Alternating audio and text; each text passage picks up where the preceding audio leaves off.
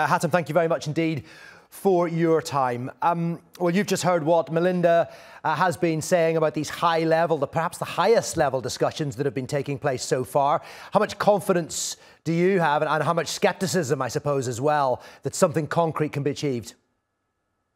I'm very doubtful that an agreement will be reached. I think it's all contingent on the playbook of Netanyahu, who knows very well that the United States is not in any position today to pressure him to do much of anything.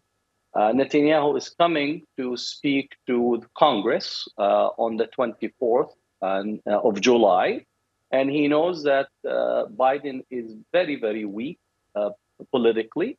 And he is getting the support, the full support of the Republican Party, Trump, and a sizable segment of the sitting congressional members from the U.S. delegation in Congress.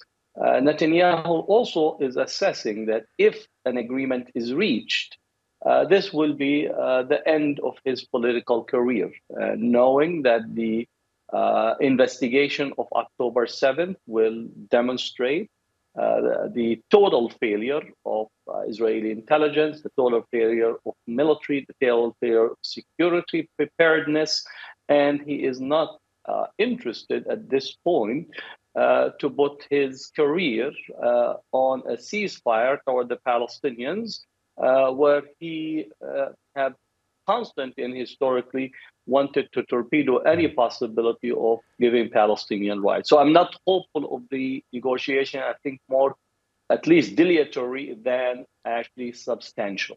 Right, so the suggestion being that regardless of what comes out of these talks, Benjamin Netanyahu may well find fresh demands or new red lines with which to delay proceedings. Essentially, you're saying he's playing for time. He's playing for time. I know for sure he will be in Washington on the 24th of July, and I don't expect anything to happen between now and the 24th. Now, does the United States have the will, considering now that there is a NATO meeting taking place in Washington, D.C., with the change in government in Britain, with the change government in France?